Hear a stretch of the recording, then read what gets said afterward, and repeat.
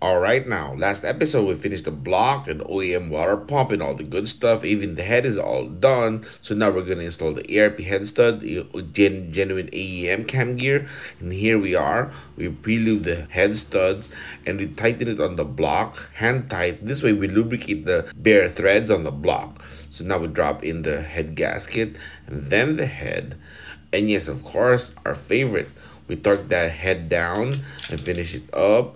And yes, all the torque sequence is gonna be there. So this is gonna be really fun because we're finishing up the engine. So hey, you know, this is gonna be right for you. Let's go.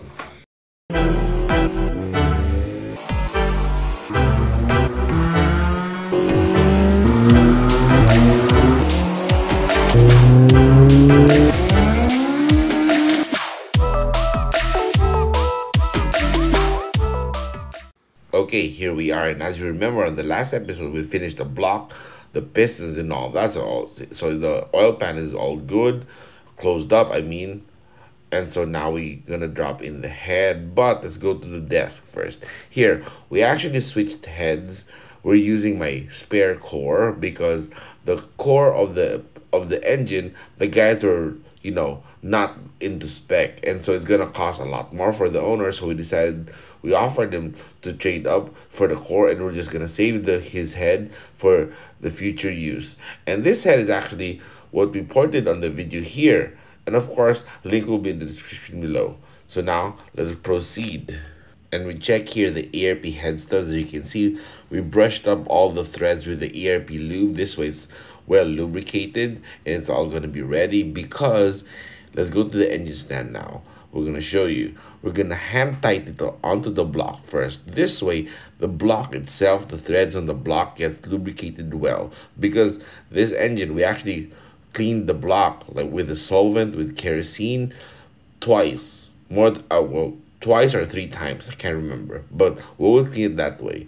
That's why we always pre-lubricate the head studs, even especially when you're running stock, because so that you don't pull threads. There you go. Okay, now we put the rest. All right. Yes. We actually decided to run the two head studs first on the dowel. This way it makes it easier for me to drop in the head in alignment. But of course, you know, it's optional for you guys. This is how we do it sometimes. All right, yeah.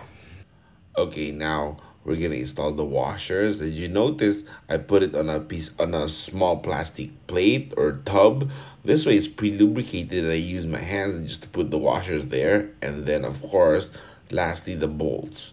Now it's gonna be hand tight. This way it's well lubed. It's gonna be ready and good. All right. Okay, that now the nuts, sorry. Yes, the last ones. Okay. Okay, now we go with the first step. We go with 22 feet-pounds torque. So we're gonna continue this. We're not gonna time lapse because, you know, this is gonna be fast. And plus, you know, the clicking sound is good. Yes, all right. Yes. Okay, come on. There's a few more.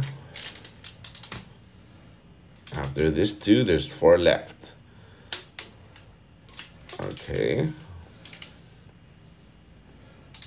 Yep. All right. And of course, you know, if you guys are enjoying the video, hit the like button, because it helps the algorithm gain traction for the video. It gets spread out to a wider audience. So hey, that helps a lot, and we appreciate every single like that you guys press. So thank you guys. All right, now on to the last one. Yes sir, yes sir. Okay, there you go. Okay, now on to the next step. Let's go, let's go.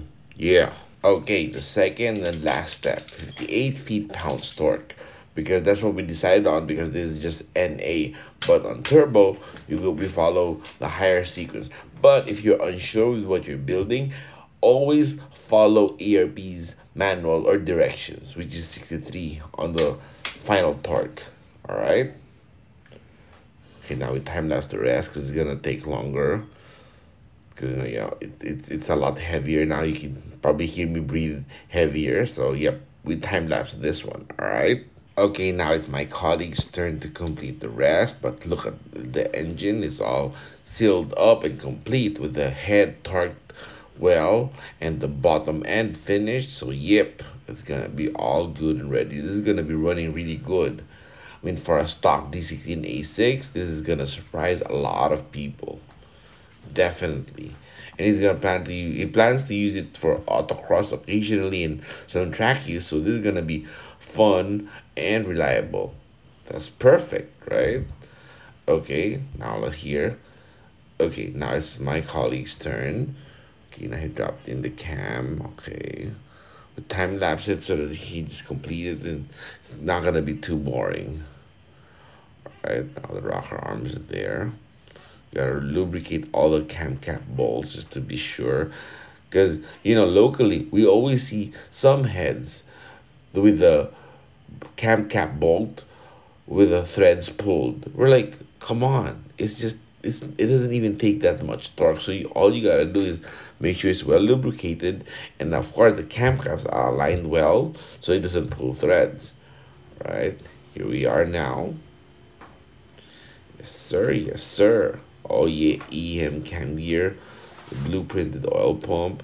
This is gonna be a really, really stout engine. Of course, the next stuff that we gotta do is port match the PO8 intake manifold onto a B16 throttle because that's what he will run. And of course, here we are. Yes, sir. Yes, sir. Looking good. Looking good. And of course, let's talk about the rest of the engine. He actually runs a generic 421 like we used before. And because his business works on stainless stuff, he managed to modify it on his own. So he has the same mod that we do on the collector. This way it's 2.5 inches. It's going to be good. And actually his hatchback runs a 1300, a D13B. And it runs this exact same header, and he already did the mods and runs a full 2.5 inches exhaust on a Tanabe or Apex I and one muffler. So we know this is going to sound really, really good once it's running, right? So I think hopefully the owner would have time sometime around the weekend. Here you can see with the valve cover on, we actually decided to wrinkle paint the valve cover. This way it looks really OEM. Throw in some NGK blue high tension wires and this is gonna be pure OEM stock, right?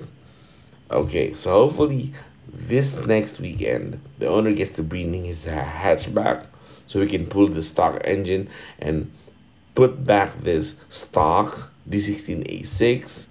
Yes, sir.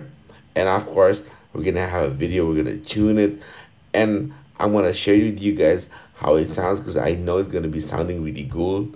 And I'm so excited about that. And of course, this is going to get dynoed too. So hey, that's something you got to check. Of course, we're going to make a good video about the street tuning and of course on the dyno. So as soon as that gets done, you can click it right here.